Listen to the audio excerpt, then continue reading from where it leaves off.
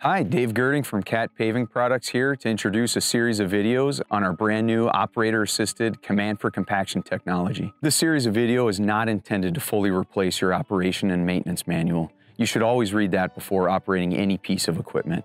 And as always, stay safe and attentive while in the cab of the machine.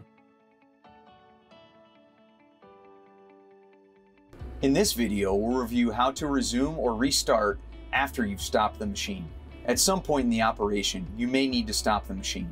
This could be because something came in the pathway of the machine, it was break time, or it's the end of the day. In any case, you'll come back to the machine eventually and be ready to resume or restart. When you're ready to resume or restart, position the machine near the starting point shown on screen and simply press the auto button.